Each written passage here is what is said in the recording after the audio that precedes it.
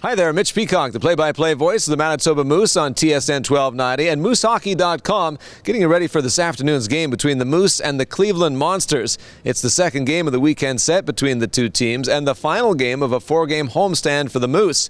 Now, the weekend series between Manitoba and Cleveland got started last night, and it was a close game, a 1-0 contest until late in the second period.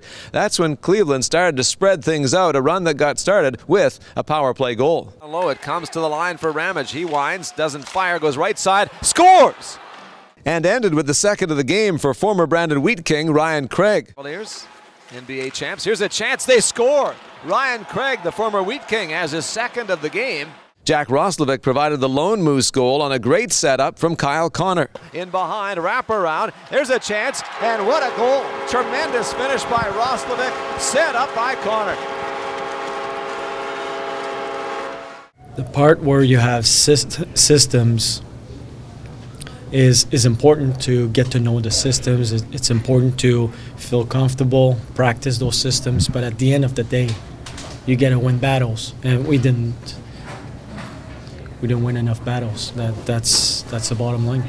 Obviously a different style of game than the NHL, but you know, it's still a competitive league, and you can see there's good young players, there's veterans, and you know, there's people working for the job, so it's got everything. It's a good league. The Moose have experience coming back after an off game. Last Sunday, they started fast against Texas.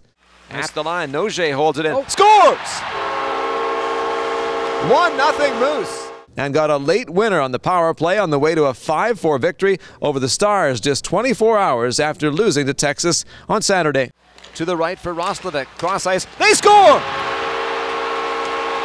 It's a double for DeSalvo, his second of the period. 5-4 Manitoba on a power play goal. Simply put, it's about getting back on track.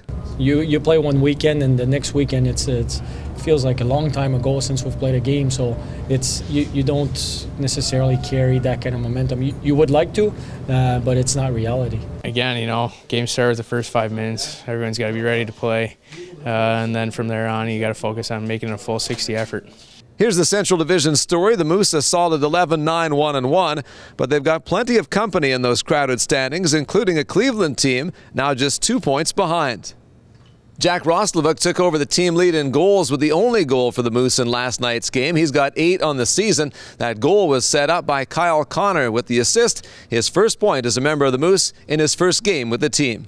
With your game preview, I'm Mitch Peacock.